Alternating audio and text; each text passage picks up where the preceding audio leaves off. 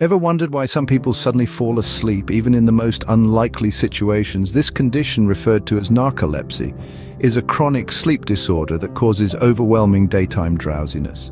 Today, we delve into the treatment for narcolepsy, focusing on medications and lifestyle changes that can help manage the symptoms. First up, medications. The primary treatment to help people with narcolepsy stay awake during the day are drugs that stimulate the central nervous system, known as stimulants.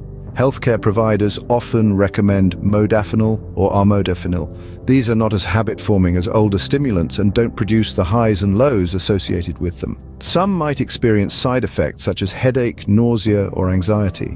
Newer stimulants used for narcolepsy include Solriamfetol and Pitolisant.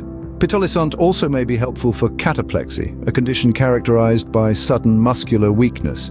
However, some people may need treatment with methylphenidate or amphetamines, which can be effective but habit-forming and may cause side effects such as nervousness and a fast heartbeat. Serotonin and norepinephrine reuptake inhibitors, or selective serotonin reuptake inhibitors, are prescribed to suppress REM sleep, easing the symptoms of cataplexy, hallucinations, and sleep paralysis. These medicines include venlafaxine, fluoxetine, and sertraline. Side effects can include weight gain, insomnia, and digestive problems.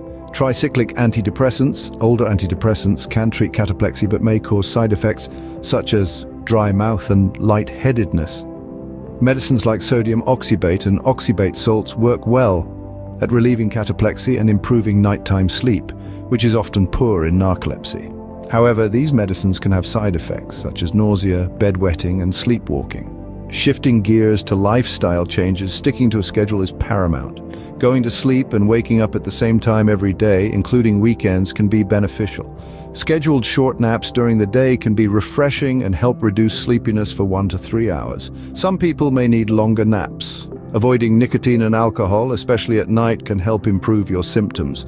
Regular exercise, planned at least 4 to 5 hours before bedtime, may help you sleep better at night and feel more awake during the day. To summarize, while there is no cure for narcolepsy, managing it is possible.